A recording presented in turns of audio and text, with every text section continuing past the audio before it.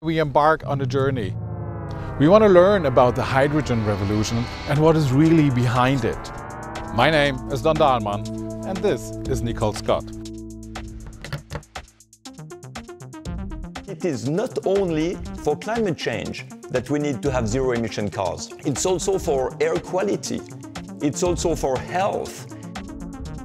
Climate change is one of our biggest threats. How might life be if hydrogen is powering our future? Hydrogen is a way to do the full energy transition. You can use it in a fuel cell for your house, you can use it to make steel, and you can put it in your cars, in your trucks, in your boats, in your airplanes, everywhere. Is a hydrogen society possible?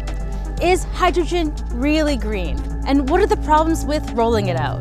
We're speaking to politicians, to entrepreneurs, to scientists, to get really a deep look into hydrogen.